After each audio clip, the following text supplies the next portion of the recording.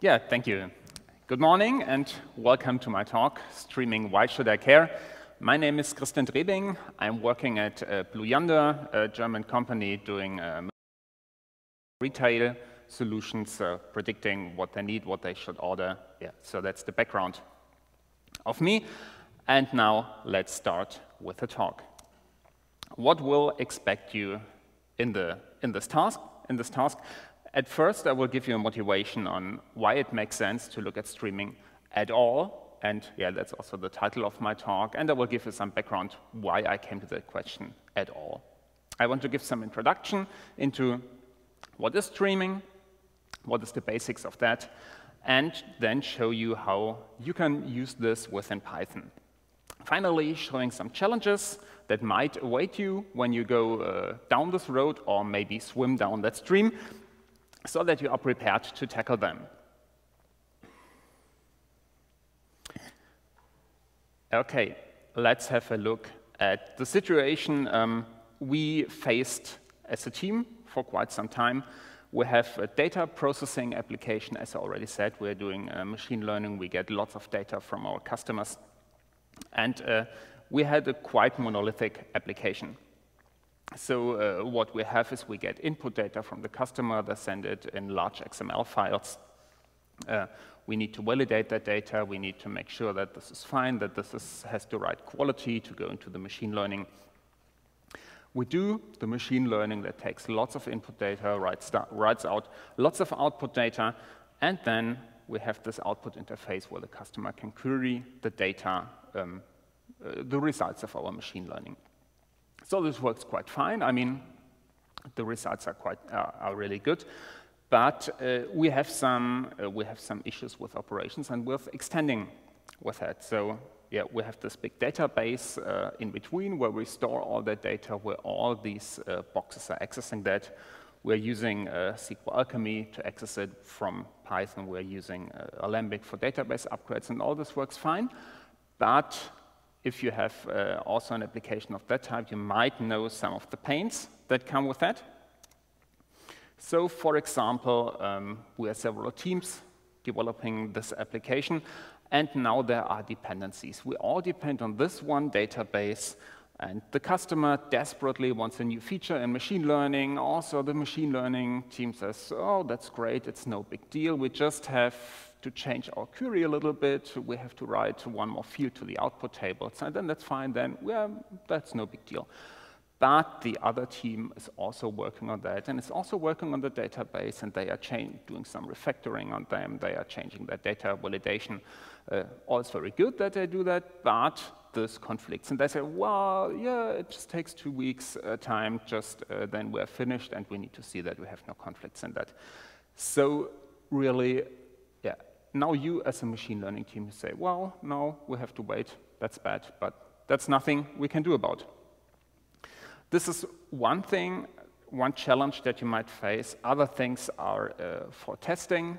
So it's always hard if you have one big application to establish clear boundaries, to have a solid testing strategy there. You try really hard, but well, this is at least not an architecture that supports you in that.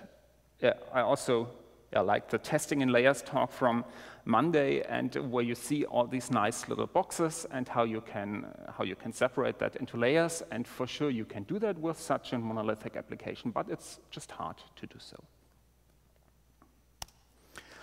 Then I went to EuroPython already 2 years ago. In 2015, I heard many talks about microservices, and I really liked that. It was a great idea.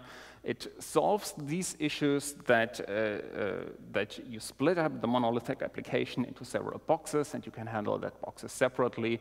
Each has its own data, each has its own upgrades. The teams can develop independently. Wow, that's great. And we had lots of discussions afterwards, after these talks, on how we can use that for us. But, well, as I said, we have a data processing application, and for data processing, we have to process lots of data. And that's where we saw that we cannot use this model in this purest function, as we would have to transfer lots of data between the services. We have to save lots of data in each of the services, as each service needs many of that data. So unfortunately, as nice as it looked, but that was nothing for us. Yeah, there we stood. Microservices sound great, but I mean, we had lots of case studies. They were used in billing, they were used for more transactional applications, and this worked fine. But as I said, we could not use that. And then at other conferences, so many people were talking about streaming. And also here at this EuroPython, I already heard many talks, and it's great to see. But most applications use that in financial services, for stock markets, where they have lots of data volume, where they have to process that really fast, or they are using it for online advertising, where they have to process click streams or logs and doing that really fast. And well, I thought these are the traditional domains of stream processing, and we are not in there also. So what possibilities do we have? We're just standing in the midst. Well, we can't do microservices, and streaming seems to be the domain of other people.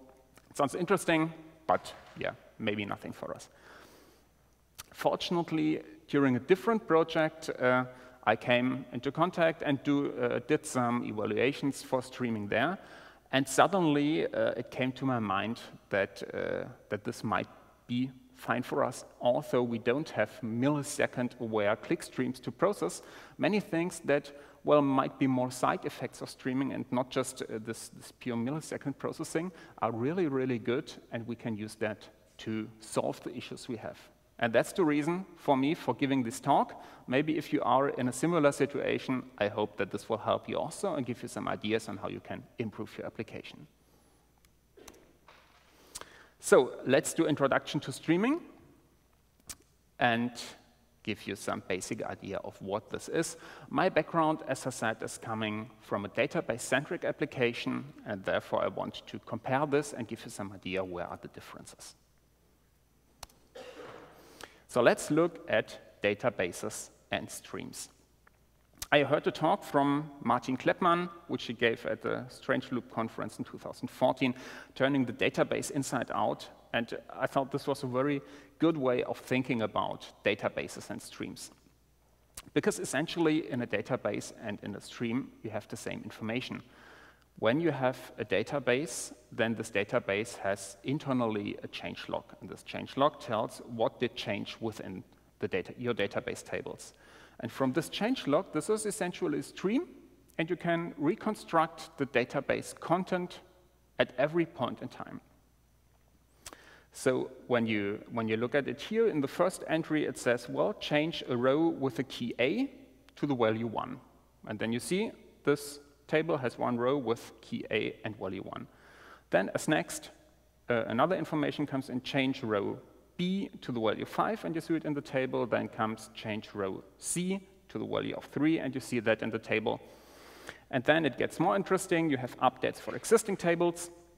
So A gets the value of 8, then A gets the value of 4, and C gets the value of 2. And at each point in time, you have a consistent table in your database. So that's the basic idea of, well, the similarity between tables and streams. And databases use that internally for replicating to different nodes, for example. But why does this matter for us? The most interesting thing in my situation was that different services we have can be in different states. So we don't have this dependency to one single state, because each stream processor, each service, can have a different offset within that stream. Let's take this example here. We have the service 1, which now is on offset 3, and he sees the table as A is 8, B is 5, and C is 3. We have a different service that is already at the offset of 5, and there A is 4, B is 5, and C is 2. And this is totally fine. Both services are in a consistent state, and if service 1 catches up to the offset of 5, then you will have the same information as service 2. So the interesting thing is you can have several services that can operate at different speeds. And this is one thing we have for our application. At one point in time, we might get lots of new data from the customer. We might write lots of data into that stream. And we have services that process that faster. We have services that process that slower. But as long as they are able to catch up, that's totally fine. And yeah, you can add new services to that structure, which can process the stream from the beginning on. And you have just more control, you have more possibilities how to scale your services. So you don't have that all services need to be at the same speed, but you can design by your needs. Do I have services that need to get faster? Do I have services where it's fine that they are slower? For example, just aggregating some reporting mechanisms, whereas on the other hand, you want to answer the customer fast. Okay, so we have that possibility, that's great, but how can we use it? I mean, I said some services might be faster, some services might be slower. How can we influence the speed of our services? Well, we can program better, that's fine. So we can just improve our code, but this has just a limited effect. Sometimes we need to have even more. And there comes one idea into play that's also very helpful in streaming. You can partition your streams. This means, and that's always a decision based on your business domain, on what partitioning makes sense. For us, for example, we get sales streams. We get the information about in what location did we have which sale. And we can use this for partitioning our stream. So let's say we have here our sales stream. We have 3 locations. We have Rimini, where we are now. We have Bilbao, the last EuroPython conference. And we have Karlsruhe, where our company is based. So we sell spaghetti, we sell ravioli, we sell pizza, and we have this on different times and in different quantities. And now we can have one processor that works on all these 3 partitions. That's fine, and that's maybe the best place to start. But as we see we need to get faster, we have the possibility to split this up, to introduce 1 or 2 new processors, and they can work in parallel on these different stream partitions. So each partition could be handled by a different processor. And this state stream example will follow us throughout the rest of this presentation. How does it look like? So we don't have the database-centric, we don't have the microservices, but we have here the streaming platform now in the midst, and the idea is that we can be at different offsets in that. So what did we gain? We have clearer boundaries for our services. We have all these ideas that we can deploy them independently, that we can operate them independently, and the data is mostly in the streaming platform.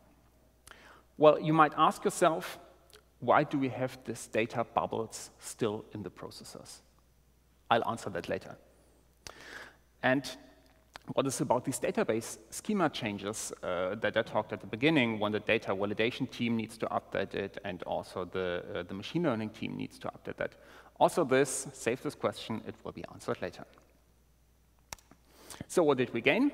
As I said, independent development, upgrade, and we have more options for scalability. Did we throw out the databases completely? We have the streaming platform in between. Well, think of these data bubbles, and we'll come to that later. For me, one important question was, this all sounds so great. This is such a good idea, and it seems to solve so many problems. Sounds like magic.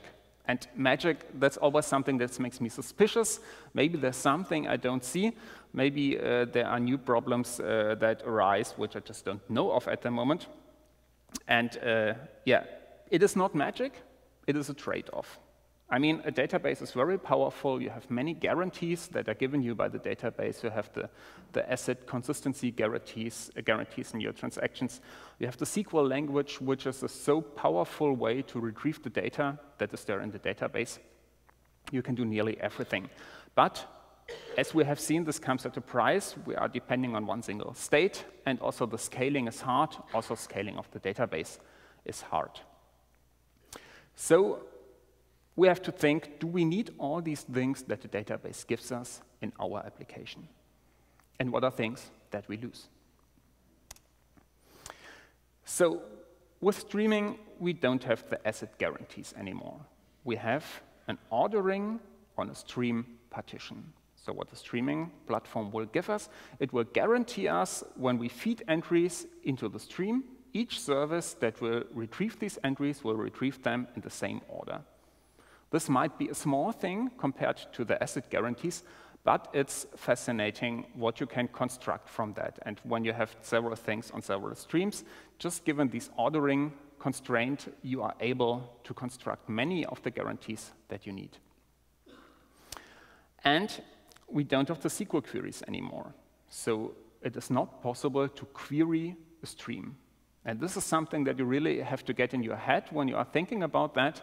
You might be used to SQL, you might be used that you can query for any row with any value or doing a join on that, but this is not possible. The stream just goes through your processor, and it's your possibility to keep that state and to remember what was the last value of A. And you have to decide whether you can live with that or not, and what mechanisms you employ to help with that.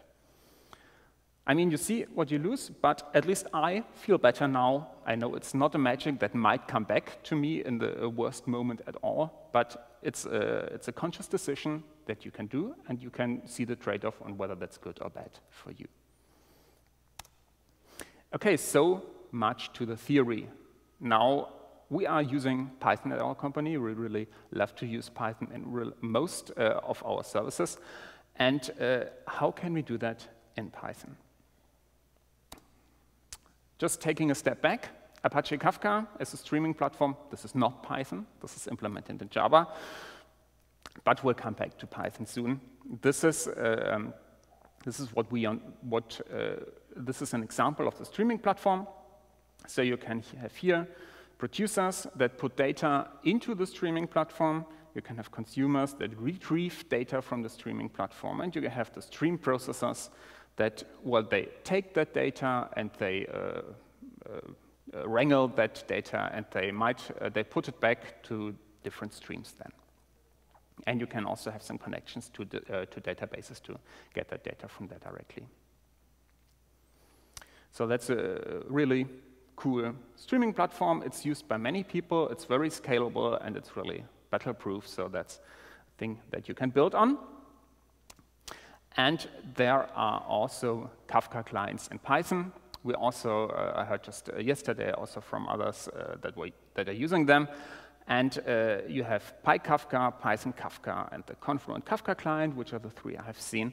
And also other people already have done very nice comparisons on that. For example, here the Activision games. You can have a look there in detail if you want. The interesting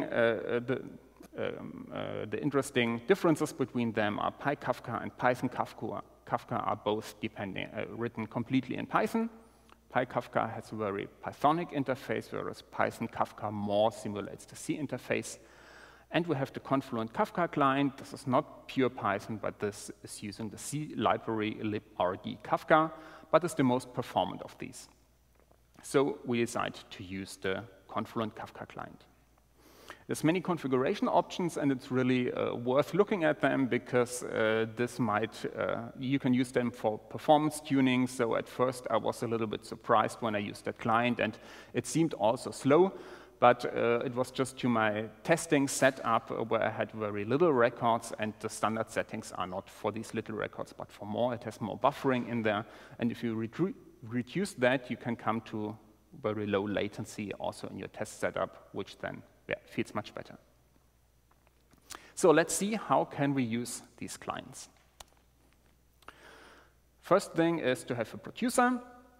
I just have to give that producer the bootstrap server, which is my Kafka node, which is default on port 9092.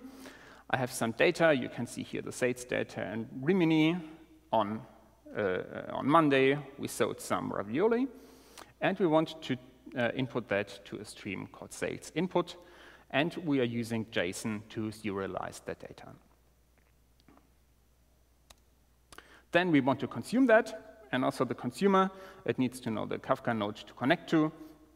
Well, it has some further settings, of which here the topic config might be most interesting for you, because topic config tells you, do I just use the new values appearing on that stream, or do I want to process the stream from the beginning on? So default is that you just look at the new values, but here, especially in testing, it's always very helpful to start at the beginning. We subscribe our consumer to the same topic, to sales input, and the most important things are here. We are polling the consumer, we are checking that this worked fine, that we have something in there, and then we just print the received message, and it will show up as the JSON string we put in there. That's great. This already works as we need it to. Now we use JSON as a serialization format. That's also good for a starting point. But as you are working with many teams, it's always good to have some defined schema. In your databases, the schema was defined by the database, and this is good so that everyone knows what is in there. And also for your streaming applications, you can use more rigid schemas than just put on JSON. What we decided for is for Apache Avro, and this is a schema where you define. This is something where you define the schema at first. You give some data types, you give some fields. So it has many possibilities to define that schema. And it's also very good compacted, so it's not just writing the JSON format, but it has a compaction in it, which is also very good if you want to save some space. But what excited me most about Apache Avro is that it defines also schema evolution. This means you can enhance your schema. You can add new fields, and it defines the criteria on how you can enhance that schema. So for example, for new fields, you always have to give a default value, because this ensures that also processors that are at an older state can use that data. And if they want to retrieve data that was written by an older service, then the default value is applied, and if they are reading the data that was written by a newer version of the service, then it already has this field with what the service has put in there. So this is really great, and this solves one issue which I promised to answer you 10 minutes ago. This is when different teams wanting to enhance the schema. So by that, they can use in a compatible way different versions of records in there, and you don't have to reprocess all entries in the stream as you would have done with a database upgrade script.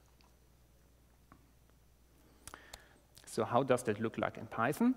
We have here the schema defined. It has a name. It says it's a record of many fields, and I say what are the types of that field. We have strings, we have quantities. There are many other types also. And as I said, you can say whether a field is optional. You can say whether a field has a default value or not. So we're using this. And now we can use a different producer and consumer. We use the Avro producer and the Avro consumer. And you can see here, still we have to give the Kafka node. Now we have to give the schema registry URL. So this is something where this schema is registered, where every service can retrieve all versions of that. And this schema registry, this also checks that you only do compatible schema upgrades, which is great, because as soon as you want to write a schema in a new version and it's not compatible, it raises an exception and tells you, well, this is wrong. So you know it from an early point on. The other things are mainly the same. We are giving default schemas for a key and a value. We can use our data here, and we now don't encode it in JSON, but we give it directly to the Avro producer. He uses the Avro schema to encode that and writes it to the stream. Also for a consumer, the main new thing is that we have give that schema registry URL so that it does know how to interpret things that are on that stream. And we are using here also polling, and we just can check on what is the value on here. So these are mainly the examples used from the Confluent Kafka client, so you can also have a look there to dig in deeper and to have some more explanations on that.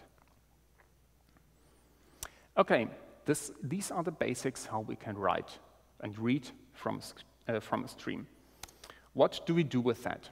So let's have a look at data validation. As you remember, that's the second box we had in there.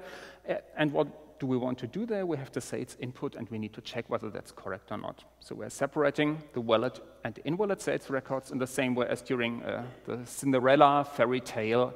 She has to separate the good piece and the bad piece, and these are what we want to do here within our service. So very basically, we just pull the new records. Let's say we have a function which checks whether the sales record is valid, whether the location is a valid one, whether the quantity is non-negative, for example. All these things you can think of. And if it's valid, you write it to a new stream sales validated, and if not, you can write it to a new stream sales error, and then let the other processes handle this information. For example, how to answer the customer that he sent an invalid sales record. That's fine. A very interesting thing about streaming is that you can add additional processes in a very easy way. So let's say either we want some new stuff, we want to have some monitoring, some reporting on that, and we write this monitoring or reporting to a new stream. Or we have a new validation logic, which we just want to try. We don't want to put it directly into production, but we want to write its results out for a different topic to check whether this worked fine. When we had the database-centric application, we would have to remember the processing state. So we have one state, and for every record in our sales table, we would have known is it validated or not, has it been processed or not. So a second service for validation would be really hard because it has to know, well, this has been validated by that service, but I have not validated, I need to introduce a new field or so. But this is not the case here. Each service can know how far it has processed so that it can work independently, which is a thing that might not sound that interesting, but as soon as you have tried it, it really is fun to work with that because it makes things really much easier, especially when you develop and you want to try out new things. So these are the basics for using the streaming. Now let's come to the challenges. I said we do machine learning, and machine learning, especially in the training, is not a thing that you do in streaming, and the results, the real machine learning answers, well, they might be different, but for us, as we do forecasts for sales in a daily way, this is also something we do in batch. So how can we work with these batch-like processes within our streaming? Our machine learning application needs to get all data based for the training in one batch. Or maybe in several, they are working in a partitioned way, but still there's many data in that. So how do we get that input data? And remember, you can't query that stream. You can't tell, give me for all keys the current value. So somewhere we need to save that data. We have several options. We can just keep it in the memory of our service. We can use a separate database, so a serving database that doesn't need to be that powerful as the database from our monolith, but still we could use a smaller database. Or we could use a blob store, which is also just cheaper than a database, and we can save the values in there, and it can be used by our machine learning application.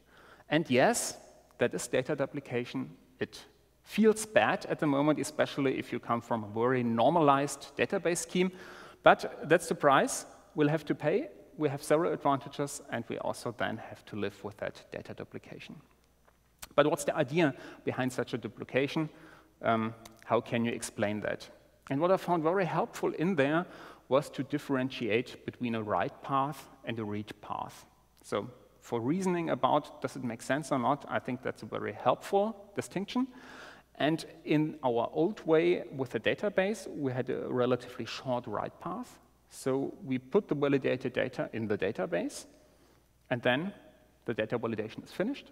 And when we start our machine learning, we are doing a machine learning query that needs to fetch all this data with a very big join statement, and then feed it into the machine learning. So this is the read path. And this machine learning query is something that really puts the database under much pressure, and you have to see your database sizing that it can work with such a big query in relatively short time frame. Now let's compare this to how we would do it with streaming. You see the write path now is longer. Because we have the data validation, we write that to our topics, and as soon as we have new data on that topic, we can already do the joining. So we are joining the new sales data with the location data, with the product information, and maybe further data, and write that to a blob store. And there it sits, and it waits until the machine learning is started. What we have lost is our normalized schema, because now we have the data duplicated, but what we have gained is a very big operational advantage, because that write path can be more scaled.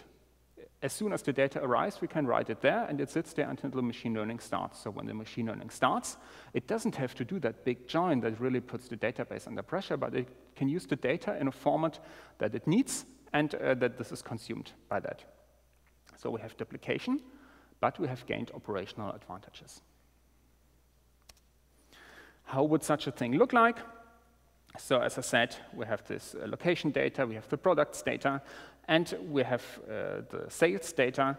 We can treat that locations and that products, it's master data. That's not such a high data volume. We can keep that in the service as a table, and we join that additional information to the sales stream. And then that joined data we can append to a file, and this file then sits there and waits until the machine learning is started. This is the possibility to cope with a challenge that the machine learning is still batch. You might have noticed when I explained that I said, well, the sales and the location and the product data, they are kept in the processor. So that's a state that we have in a processor. And state, as you might know, is the nightmare of every distributed systems engineer, because it's hard to handle.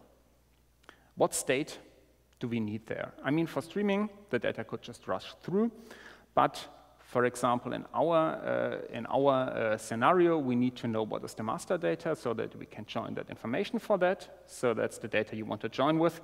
But there are also other things that might be more subtle. So when you have some time window processing, you want to aggregate a stream that comes in, and you want to know the sum every 5 minutes, then you need to know the data of the last 5 minutes so that you can sum that up correctly. And you need to know when to start a new aggregation. And there are different ways of doing that. You can have hopping time windows or sliding time windows. So that's just different possibilities that have different requirements to the state. Formerly, the database did this for you. You could ask them. You could ask for master data. You could ask for things in the last 5 minutes. Now you have to know that within your service. Well, it's fine, you might think. You just keep that in memory. You know what came in. Everything's fine. But there are some challenges. Well, a processor might fail, and then it needs to restart, and all state is lost that was in its memory. So from where does he get the data for restarting? Or something less dramatic, but as I said, one thing that we really want to use is scaling. So at first we had a processor that took care of all locations, and now we want for each processor to have one location. So this also changes the state in there. Or let's say we had 3 processors for each location, and now we want to merge that into one.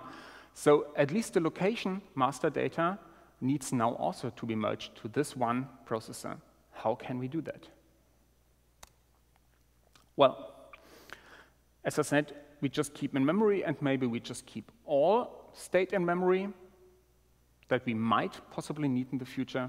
That's one option, but it's not the best one. You can reprocess just a stream from the beginning on to warm that up. This might take a long time.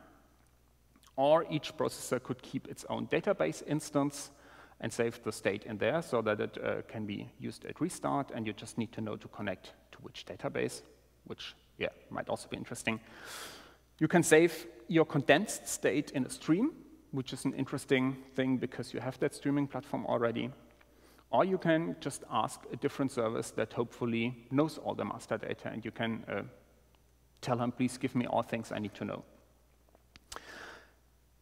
Several frameworks already exist to cope with that problem, and it's very interesting if you start with your very naive approach in using that, to have a look at such frameworks, what they do and why they might do it. And then you can really learn from their experience, even if you are not in the same language.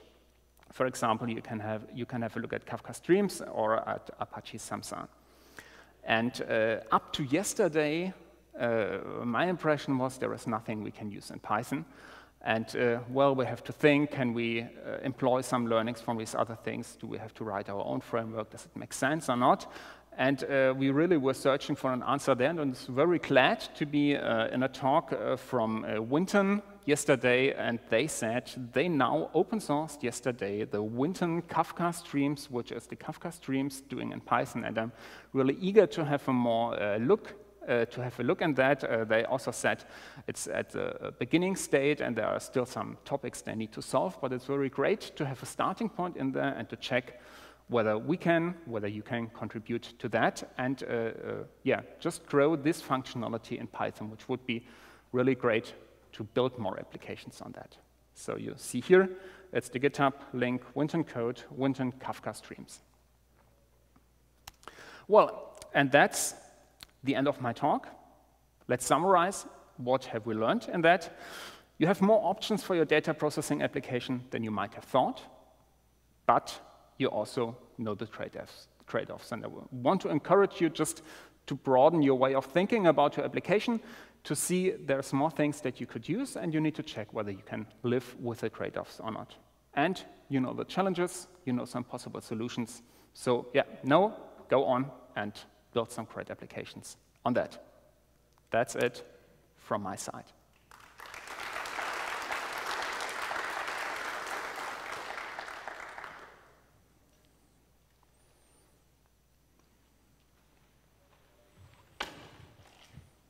Okay, well, great. Thank you very much for the great talk. That's awesome.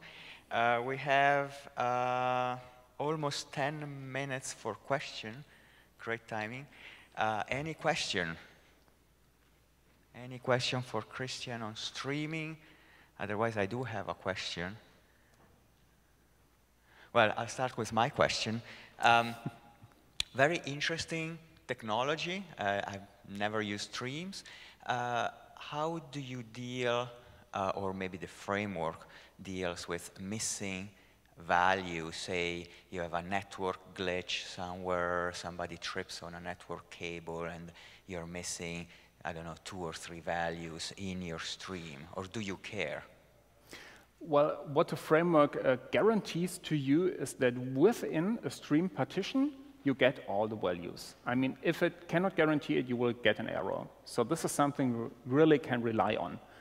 But what you have to deal with is some streams might operate at different speeds than other ones. So for us, one challenge will be, and this was just too complex to bring it into that short presentation, let's say the customer delivers you some location and some product master data, and he delivers you some sales data. And now the location data is delayed. There's some issue on the node that processes that, and you are at a past offset, but you're at a newest offset for the sales data. And now you would raise an error because you say the sales record is invalid, and you don't because that location doesn't exist. But this would be bad because the customer would tell you, well, I already sent you that. Why do you give me an error? And this is something where your application logic then has to cope with. And we will do that as we have one input, the data input, it always will assign delivery IDs and processing timestamps when this was delivered. And now your validation logic needs to check that you have processed also the recent master data records. So this would be the solution to cope with that issue. But for the stream partitions, you always can rely that you will get all values in the correct order. Okay, great. Thank you. Any other question? We do have a few minutes, 7 minutes, more or less. I can keep asking questions, folks. But if you have any question, and a question over there. Sorry, I didn't see you.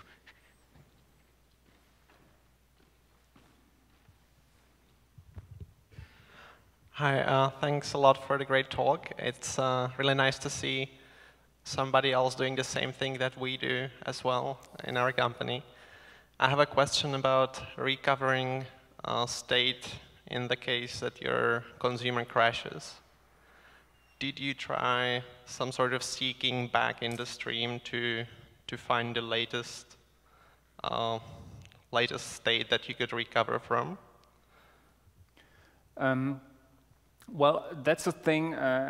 It's not seeking back in the stream, but you can always have a snapshot of your data, so that you know that you have in some data file, you save what master data did I receive, for example, and this is used also when we do some queries for that, to do some data science in there.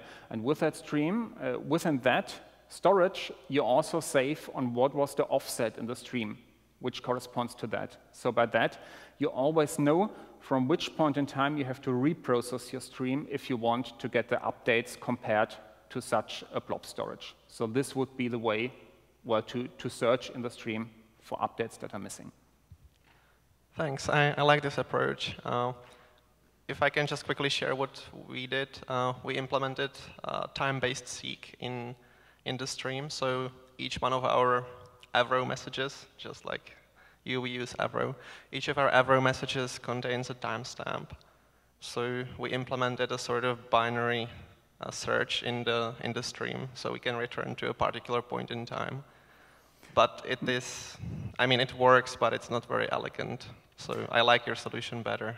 Yeah, I mean, it's hard with time-based things, as we want to think about always in a distributed systems manner, and then you have different processors that might have slightly different time things. So what we want to do is we want to use that stream of the delivery IDs, which then is guaranteed to always be in the same order. And if you reference these newly created things, then you can ensure that you are really in the correct sequence. Cool, very excellent. So any other question? I'm standing here so I can see you. Okay. No other questions? Well, let me see. Oh, a question here. I have a beginner question. How do you integrate the data? It's all in different databases, right? Or Excuse me, can you repeat the question? how do you integrate the data of those several databases? You have data paths, and they are saving the data in several databases, right? Or not?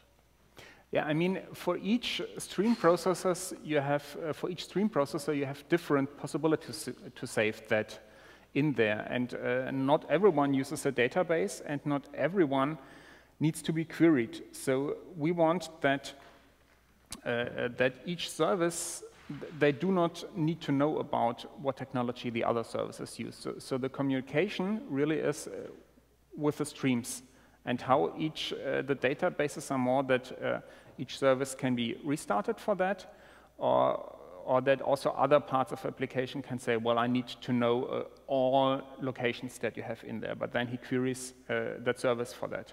So it's not a question of database integration. All this integration should work via the streaming platform, and they should not need to know about that. It's the only thing where we need to know about it is, well, as I said, we want to do some exploratory data science on this, which is not connected to the streams, but directly to the output data. But then the data scientist knows where the data lies in. But within that application, all communication should be via the streams. Okay. Okay, we have time for one more question. Oh, here.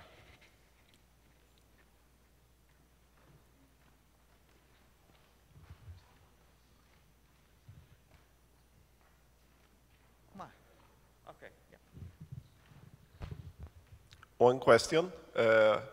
Do you have any particular strategy to handle the migration updating of the data that is already queued into the topics of your streaming infrastructure, if it change the format or anything like that due to code changes or things like that? Let me see whether I understood the question correctly. I mean, if it's not just the schema evolution we have, but if you say that we need additional fields in the query for our machine learning, is that the question? How to handle that? Yeah, the question is, I mean, I suppose there is a service that puts your the data into your streaming queue, okay, and that data it's probably formatted, marshaled in some way. If you change that format in any way, I mean, how do you tackle that? For that, you then really have to reprocess your data. Yeah, I mean, if you have a different output format and this does not help you what you have done in there, then you need to reprocess that data. Well, actually, I was looking for the next speaker, sorry. So we have no more time for questions, sorry. I'm looking for the next speaker. Please identify yourself and come to the podium. And let's thank Christian again, the great talk, great questions. Thank you all. Yeah, thank you.